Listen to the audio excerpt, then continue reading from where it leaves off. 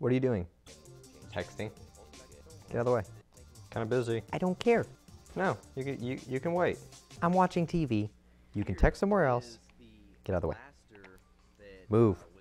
Remove thine body from the obstruction which is created between me and the TV. PVC elbow joint on, put some PVC there, duct taped it over, put some string on it, just put a bunch of stuff together and painted it, really. I'm trying to watch TV and you're obstructing my view. But there are really ways I can improve it. Now, Okay. here's the blaster we're going to make today.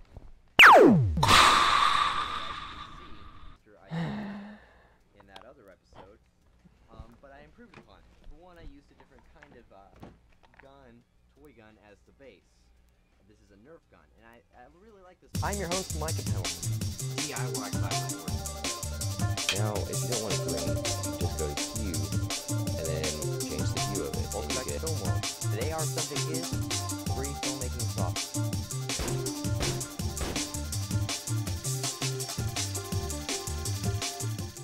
We are doing an alien blaster effect inside of Blender.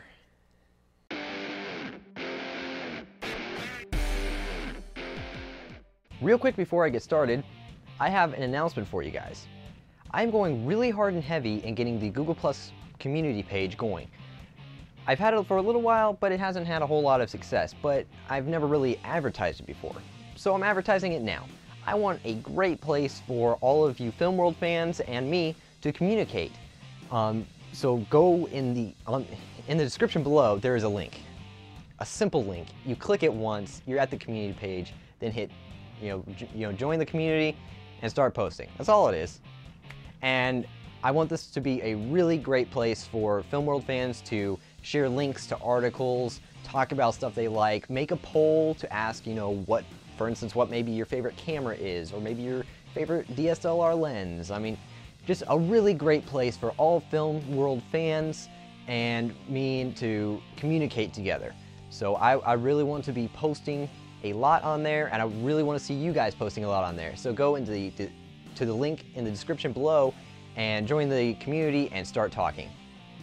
Okay, so let's go ahead and get into the effect. As you probably guessed by now, this is the effect. Okay, so if you're a fan of the show, you may have kind of scratched your head and gone, isn't that basically the same effect as the lightsaber in Blender or the Cyclops optic blast in Blender that we did basically twice? And the answer is, yeah, it really is. So why would I make a whole new episode on how to do the same effect for a third time? Well, the reason is the Cyclops episode, there are two reasons. The Cyclops episode I did because there was a little bit more to it, like the glare on the face and all that kind of stuff. So that definitely did deserve its own episode. But this one, it pretty much is the same as a lightsaber. So you can definitely use this when it comes to making a lightsaber. Okay, what's different about it though? What makes this worth its own episode? I figured out a much better and easier way to animate the actual effect. As you may remember with the lightsaber and Cyclops optic blast effect episode, I used a 3D plane inside of the 3D viewport. This was okay and it got the job done, but it wasn't very user-friendly. Well, how have I improved it? We're using the mask editor. That's right, we're making a mask and we're able to animate the mask just the same way as you would in After Effects or HitFilm. So you can do this effect as easily and user-friendly in Blender now as you would in After Effects or HitFilm. In fact, I think it might even be easier. Okay, the second reason is because it was a viewer request, as you can see from this comment here. So thank you for sending in that viewer request, and I really hope you like this episode. And there are a few other things that go into making the Alien Blast specifically that we will go over. All right, so let's jump into Blender. Okay, so the finished shot looks like this.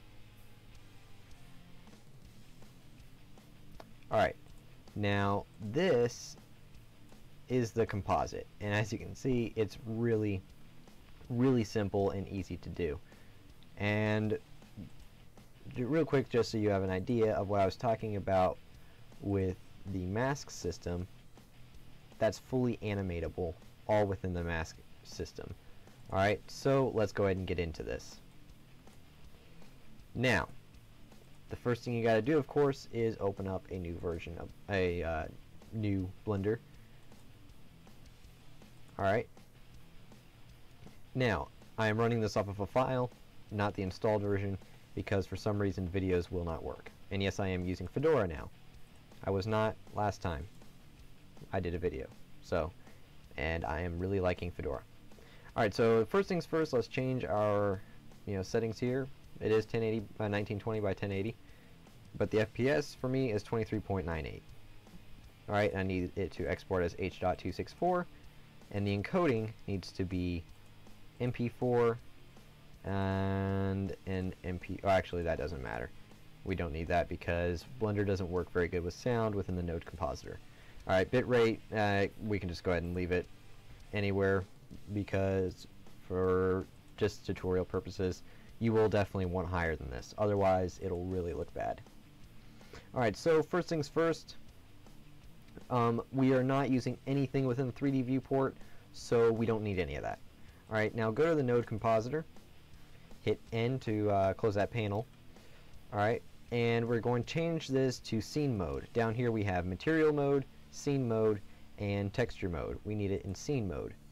And then we hit use nodes. This is what's going to allow us to composite a visual effects shot. Alright, so we can just hit X to delete that render layers node because we do not need render layers with this effect. It is render layer node effectless. It has no need for a render layer node. Alright, so let's move this over here. In Shift A, we're going to get an output node, which is the viewer, so that we can see it in the backdrop, because see, I selected backdrop so we can see the background of it. We'll see it in the background.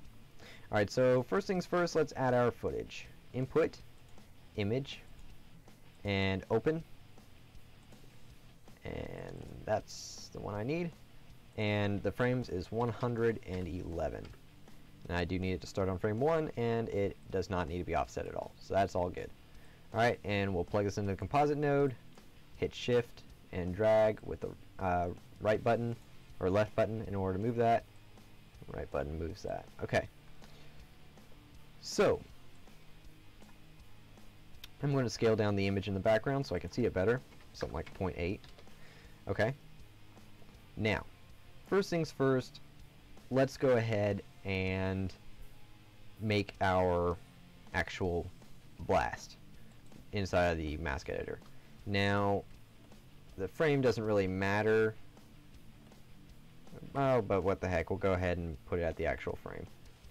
Alright, so, oh yeah, that's right. My end, need to set this to the proper one, is 111. So that's all that's needed. Let's try 99. There we go. That's where we're pretty much going to need the first blast. Now, if I open up this and go to playback speed, slower, do you see when I fire, see how there's a little glow? Do it again. See how there's a little glow before it fires?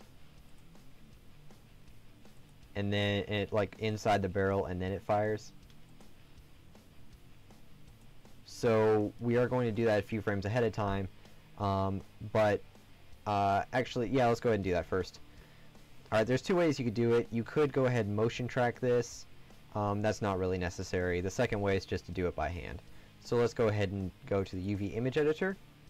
Let's go ahead, change it to viewer node. That way you see exactly what is being outputted from your node composite. Alright, and then hit N on your keyboard. And I'm going to change it from view mode to mask mode. Hit new mask, and we're going to add a new layer to the mask by clicking the plus right here. Okay, so I'm going to zoom in here. So basically, it's really simple. Hit Control, and for me, it is right click. For you, it could be something a little bit different. I mean, it could be left click, depending on what you have your settings set as in the user preferences. Alright, so hit Control C, and it's not necessary for it to be super smooth right here, because we're doing a bunch of blurring and stuff inside of the compositor, so it is totally unnecessary to do any kind of blur to the mask. Alright, and this is good. Now, as you can see, there's that little white dot in the center of the mask. This is a new upgrade to Blender that makes this effect a whole lot easier to do, and really all masking and rotoscoping a whole lot easier. It's a feature I love. It's the ability to select a bunch and scale them and rotate them. Yeah, so you can do all this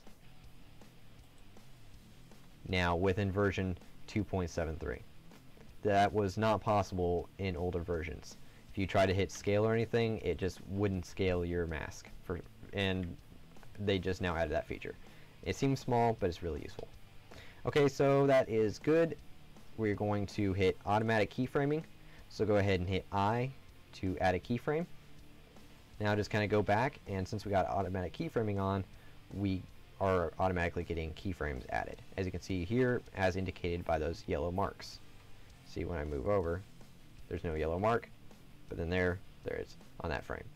Alright, now something I did that I think helped sell the effect a little bit is I randomly would rotate it, you know, scale it along the y-axis, you know, that way that there's a little bit of a little bit more randomness and didn't look tracked onto there. So just go through, you know, 5 frames before or so, and do that. So you can continue that. I'm not going to for sake of time within this tutorial. Okay, so there's the first frame where I'm actually firing. This is where I want the effect to actually happen. Alright. You may also be wondering, real quick, you may be wondering, okay, so it's there in that frame, but how do I get it to not be there in that frame? Well, very simple. Just move it off screen. So for the rest of all this, you know, I mean, it's right there still. But if we go to that frame, frame 96 in my case, it's right there. Now it's not. There it is. Now it's not. Okay? So, the first frame where it's firing, let's go ahead and zoom in. We'll zoom out. Okay. I just basically need to be able to take 4 of these points. So I can hit B for box select, and hit G to move, and there we go. Alright, and I'm just going to position it about like that. As you can see there, you can see a little bit of a line where the actual barrel size is inside of this blur. So I'm just kind of positioning it right there. Alright, that looks good. And I'm rounding off the edges, as you can see, which is a whole lot easier to do inside of the mask editor than it was inside of the 3D viewport, which is a big plus. And as you can see, it's just so much easier working with masks instead of the 3D plane, like it was done in the 3D how to make a lightsaber inside a Blender episode. So this is a whole lot easier than that. Okay, now we can go ahead and work with this, and then we'll come back and do a little bit more inside of here. Alright, so first things first, we really just want to create that effect of the glow. Alright, so go back to your node editor, and we're going to hit input, and we're going to add an RGB node. This allows you to just set the color. Alright, I need just a flat red. Bright red. Very nice. Alright, so now I'm also going to add, under color, an alpha over node. A little tip for you, you can hit T, and it'll come up with this, ooh, they added tabs here. Okay, this is the first time I've opened it inside of 2.73, and I had mentioned, I think on an episode of Premiere Prep, how I wanted tabs here, because I didn't have them before, even though they had them in the 3D viewport. See, if you go to the 3D viewport, there's tabs here. Well, they didn't have tabs there before. Now they do. I'll be darned. That is awesome. I really wanted that, and they added it. but I still kind of like this menu. I know, I'm weird. Okay, so just plug in the RGBA into the bottom of this alpha overnode. We're also going to duplicate this alpha overnode by hitting Shift D. Going to add it there, and then we want the that color on top, so we're going to put it in the bottom, because for some reason with alpha overnodes, if you put it on bottom, it's on top. Little weird, I know. Okay, but as you can see, it's all over this image. Okay, how on earth are we going to get it constrained just that little spot? Well, we hit Shift A, hit Input, and Mask. Alright, so select Mask, and of course it could have a different name if you added that name, and there it is, but the background's white.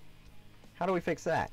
Well, this is very simple, and this is something that I was trying to think of how to do this effect using masks, and I'm like, oh, it just instantly hit me. Take down the alpha and make it all the way black. As you can see, it's added straight to the image. Yeah, pretty awesome. Oh, also, my video footage is not 1080p. Thought it was. So it's 720p. Alright, so I'll just render that and go to the node editor, and it's properly on there. See that? When it was 1080p, the little effect was out here somewhere. I changed it to 720, and it's right where I wanted it. So that's a little bit, if you're troubleshooting a problem like that, just try checking your render resolution. Because a big problem oftentimes is that'll be set to 50%, and a lot of people just won't really realize it. So just change it up to 100, and there you go. Okay, so now to actually get that effect. Alright, first I'm just going to move these nodes out of the way. Alright, so we need them down here. Okay. So we're going to basically do it to this way. We're going to branch it off into two different branches, really, and we're going to combine them together at the end. The two different branches will be the core of the actual blast little thingy. The bullet, we'll call it the bullet. So the core will be down here, and up here will be the glow around the core. Okay, let me show you what I mean. Let's just go ahead and do the effect. Alright, so using a hue saturation value node, we are going to take the color all the way down to white. And why would we do that? Why don't we just make this white? Because if that's white, we can have that as the core. But we need a red glow on the outside. And if this is white, you cannot make it red using a hue saturation value node. I've tried, it does not work. So we need it to stay red here, but we're going to branch it off this way to make it white for the core. Alright, just a little tip, white and black cannot have their colors changed using a hue saturation value node. Okay, so we are going to add a blur node under filter. I'm going to blur mine by 6 pixels on the x-axis and 6 pixels on the y-axis. As you can see, it's just a little bit of a faint blur to get rid of some of that jaggedness it had. Alright, so the next thing we're going to do is we're going to add another blur node and branch off our image going another direction. Alright, and we're going to go ahead and combine these using alpha overnode. One on top, so we got to put that on bottom. Oh, sorry, reverse. Want that on bottom, so we need it on top. Okay, so as you can see, it's got kind of an interesting red glow. Let's zoom in here. Alright, you see that around the edge? Okay, so how do we actually get it to look like the final effect? Very, very simple. For me, in my shot, I just need to blur it by 22 by 22. And that's almost essentially it. But we're going to fine tune a little bit. I'm going to go to color and add another hue saturation value node. And I'm going to duplicate that because we need it twice. I'm going to take the saturation and the value all the way up twice. Alright, and as you can see, that's really bright. Alright, so actually, on the second one, I think I'll take it down just a little bit. Something about, 2.67 or so. Alright, and that looks good. Alright, so let's scale that back down to 0.8 and move it right there. Alright. So, that's what makes up this effect, really. I mean, that's almost all the compositing needed. Okay? And just experiment. You know, when you're doing this effect, you know, hit convert pre-multiplied and see if it makes any difference for you. If it does, and you want to keep it that way, go ahead. Like, for me personally right now, I don't need it, but you might find it, you know, better. Just experiment. Take up saturation a little bit, you know. Make it kind of a slightly off-white. Okay, you know, and you can change the hue, get a different color. I mean, look at that. You can make it green. So just experiment as you're doing this effect. Alright, now, one of my favorite parts about this, I really love it, is the ability to now use a mask and look. As we move the mask, we can see our effect. And that is just so awesome. I have wanted to be able to do something like this for a long time and inside a Blender, and now I can. I mean, look at this. I can move it around and it elongates it, and you know, I mean, this is what you're actually seeing with the final render. I mean, that's just amazing.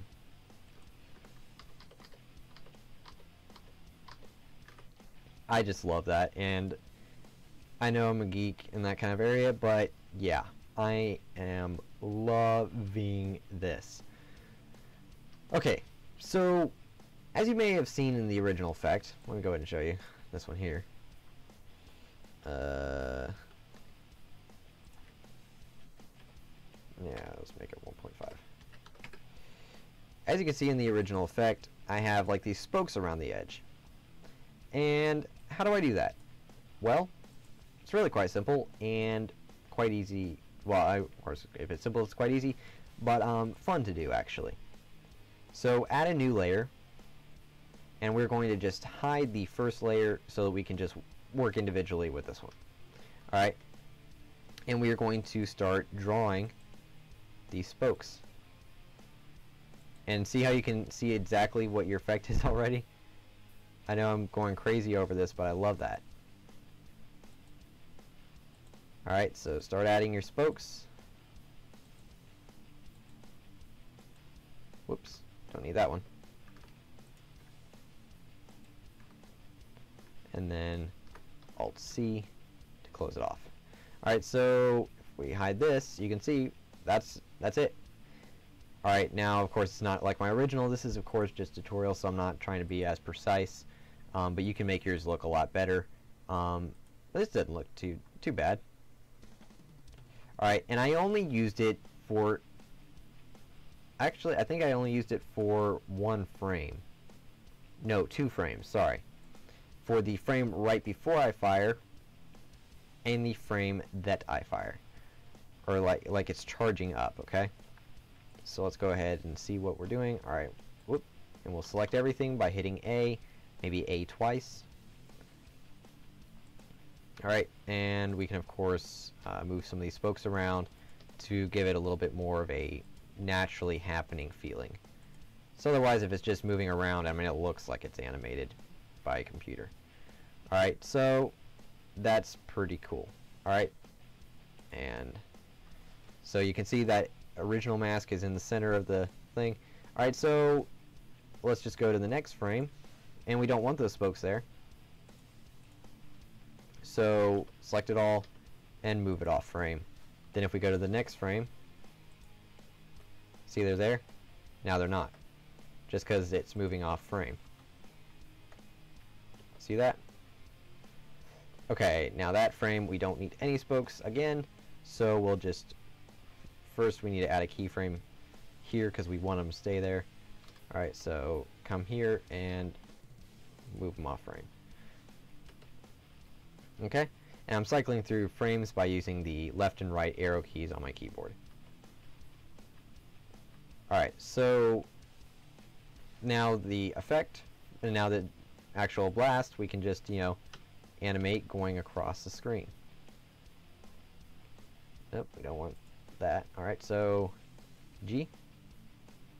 Something about there. Actually, let's move it back right there, and then G again, just slightly in frame.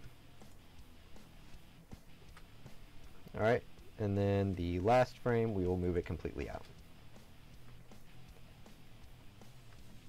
And that's it. You really are pretty much done, but there's one more thing that I did that you could do to really help sell the effect a little bit more. Okay, let's go back to the node editor, and I will add under filter, a directional blur node. Alright, what does this allow you to do? Well, as you probably guessed, it allows you to blur in a direction. Okay? But let's go to the frame before we actually want it, and hit I across the zoom. Alright, and iterations. Because the next frame, we're going to want to change these values, but we don't want them changed on the frames before it. So let's just go ahead and go to the frame that we actually want it to happen on, and yes, that is it. Okay, we're going to zoom, I believe it was by 0.1, no, 0.02 I believe it was, something like that, 0.03, 0.025. Yes, that works for my scene. Alright, and iterations, we're going to make it finer. Now, as you can see, we have automatic keyframing on, so whenever we make a change, we don't have to hit I anymore. Alright, and 2 iterations is plenty. Alright, so as you can see, it's a little bit finer with 2 than instead of 1. See, there's 1, there's 2. Well, allow me to zoom in if you're having a hard time seeing that. 1.5, nope, 5. Alright, so there it is at 2. Change it to 1. See how it kind of doesn't look as good? Change it to 2, it's a little bit finer, a little bit better. Alright.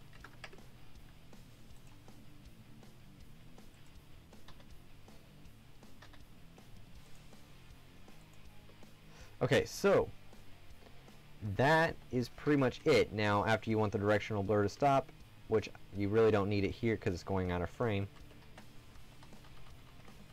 Yeah, so that's it. I mean, that's all there is to creating this. Now, before we stop here, I want to show you exactly what makes this up, so that you have a better understanding of how node-based compositing works and how this scene is made.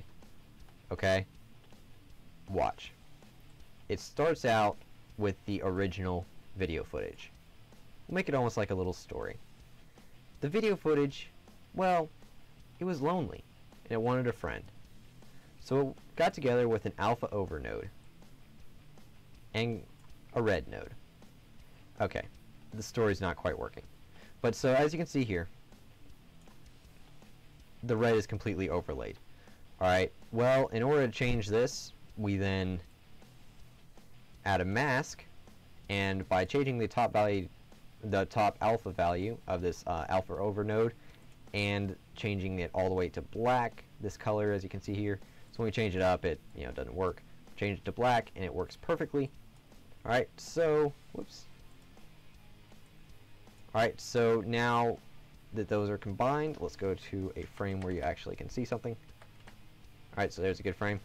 So now that those frames are combined with the mask, we then split it off and gave it a core. Then after we gave it a core, we gave it a glow from this top area here. All of it was combined by use of an alpha over node. Now, after the alpha over node, we wanted a little bit of a blur because there's movement happening here, and we could use some kind of motion blur, but not really in the mask editor. So we need to add it manually. by using a directional blur node. By doing that, we get that, but only on the frames that we want. So as you can see here, there's absolutely no directional blur, but on this frame there is, and this frame, and that's it. Okay, so that is creating an alien blaster effect inside of Blender. As you can see, it is a whole lot easier than the original How to Make a Lightsaber in Blender, which was actually Premiere Prep Episode 1. So you can find it by clicking right there. And yeah, it was Episode 1, and you can definitely tell. I've improved a lot since then, I hope. I think. Okay, so that pretty much concludes this episode. I know that it has been a little while since an upload, a month almost to be precise. And don't worry, January was really busy for me, so my schedule was pretty full, but it's really opened up a lot now, so Premiere Prep will come back to its awesome Premiere Preppy glory. Okay, and also I've got a lot of plans to improve Premiere Prep and really Film World as a whole. A few of those improvements were implemented into this episode, but in the future episodes there will definitely be a lot more improvements, so keep an eye out for those. Thank you very much for watching. Remember to go and check out the Google Plus community, to check out the Google Plus page, and to subscribe to Film World, like this video, and comment down below. Thank you very much for watching. I'm your host, Micah Pendleton. Remember, dream big, pay small. I'll catch you next time.